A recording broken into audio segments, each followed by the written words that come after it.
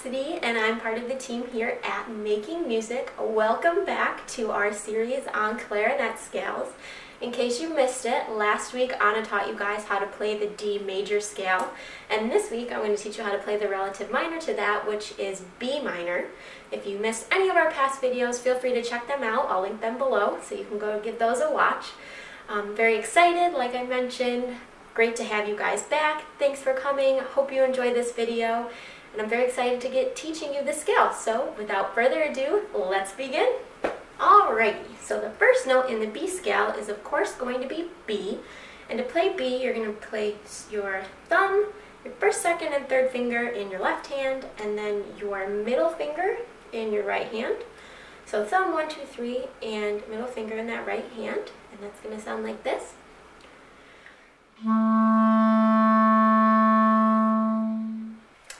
Now the next note is going to be C sharp. So to play C sharp, you're going to pick up that middle finger in your right hand, and then you're going to play this little pinky key here in your left hand, this one right here, and that's going to give you C sharp, and that'll sound like this.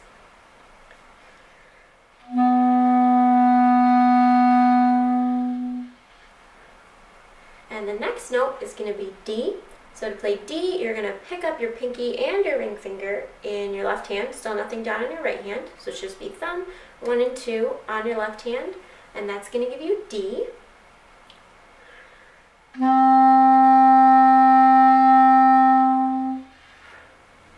Okay, so you know the first 3 notes, so let's put those 3 together and see what that sounds like. B, C sharp, and D.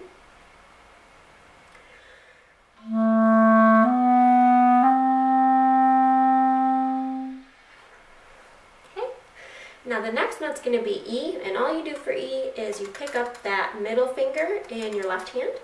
So it's just your thumb and your pointer finger to play E, like you're pitching the clarinet, like I say in all my other videos.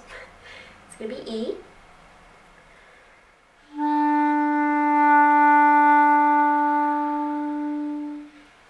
The next note is going to be F sharp. So to play F sharp, all you're going to do is pick up your thumb in your left hand. So the only finger that should be on the clarinet is your pointer finger in your left hand, in this top key here, and that's going to give you F sharp.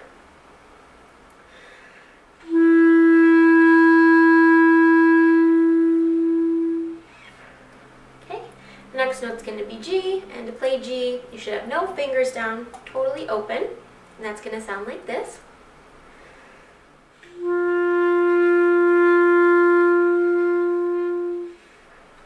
G.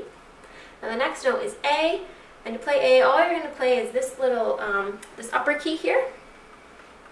Okay, so that's going to be A, nothing else down, just your pointer finger on your left hand on that key there. That'll be A.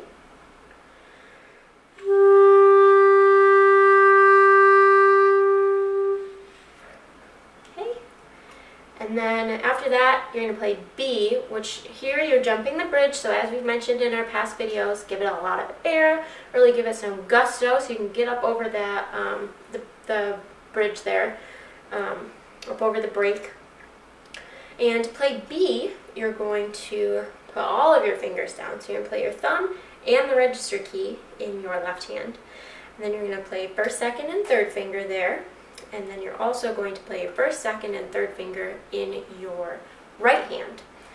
Now, there are 2 ways to play this, as we've mentioned before.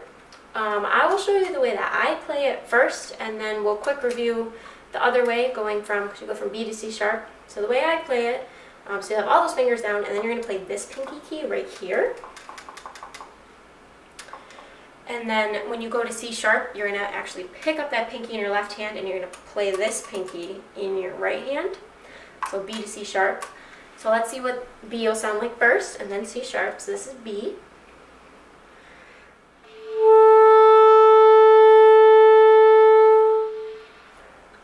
And that actually puts you at the top of the scale. So before we move to C sharp, let's first play through that first octave of the scale. And I'll show you again real quick what the fingers are like for that. So for B, it's your thumb, 1, 2, 3, no register key yet, and the middle finger in your right hand. And then you play C sharp. So you pick up your middle finger in your right hand and play this pinky in your left hand. And then D pick up your ring finger and your pinky. E, F sharp. So pick up your thumb instead of before when you play F, you pick up your pointer finger, but we're playing F sharp, so you're going to pick up your thumb. F, G is all open. A is this key right here, and then B is all of your fingers except that pinky in your right hand, and that'll give you B.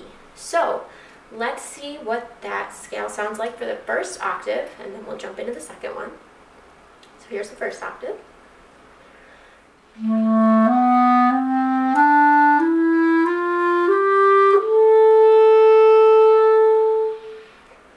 Alright, octave number 1, check. So now let's move on to the second octave. So you're coming from, let's say you're coming from this B, the way I'm playing it right now.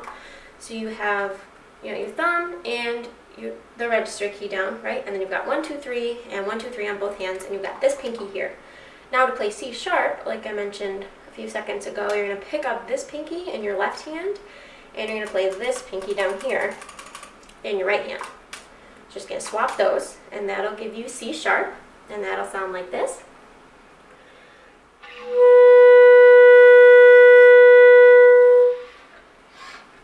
C sharp. And then to play D, you're just going to pick up that pinky in your right hand. So you should have thumb register key, 1, 2, 3 on both hands. That'll give you D.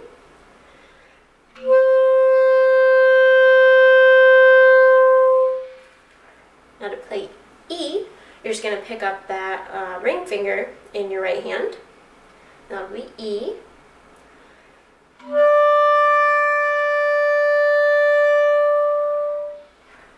Okay. Now F sharp, you're going to pick up your pointer finger in your right hand.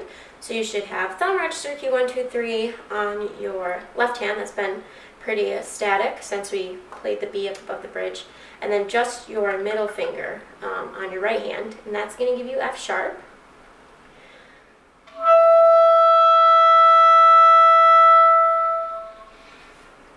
Okay, and then for G, all you're going to do is pick up that middle finger in your right hand. So nothing on your right hand should be down.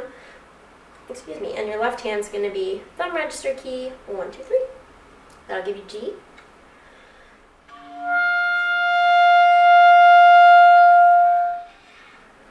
Then A, to play A, you just pick up that ring finger in your left hand, and that'll give you A.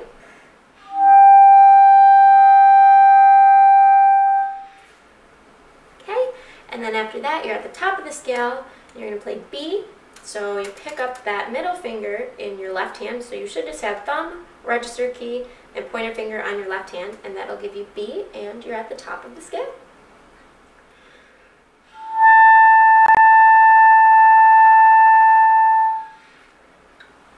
Alright, awesome. So now let's review that upper octave of this scale.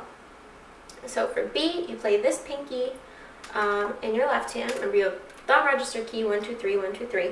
Then this pinky, and then you switch to this pinky on your right hand. Now, as was the case with our other scales, we were going from B to C, and there were alternate fingerings for that. In this case, there's one also. So you could play B here. Don't put down your left pinky, but instead put down your right pinky here. And then you could play C sharp by picking up that right pinky and playing this far pinky over here. That'll give you B to C sharp.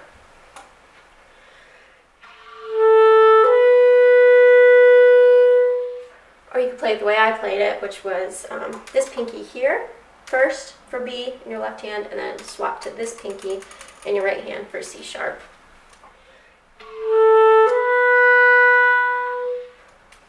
So again, as I mentioned in our previous videos, it's player preference, totally up to you. They both work gloriously, so feel free to pick whichever is more comfortable for you. It's totally fine. So once you get past C sharp, then you play D, and all you're going to do is pick up whichever pinky you have down for C sharp. So if you're going the way I play it, you pick up your right pinky, or the other way, you'll pick up that left pinky, and you'll have D, which is just thumb register key and 1, 2, 3 on both hands. Then you're going to play E, F sharp, remember pick up your pointer finger to play F sharp, G, A, and B. And that is the second octave of the B minor scale. So let's see what that's going to sound like, and then we'll put it all together.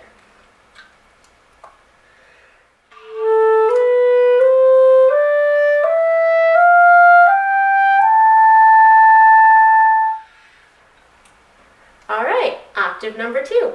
Check. Alright, so now let's play both octaves together so you can see what that sounds like. It's going to sound just like this.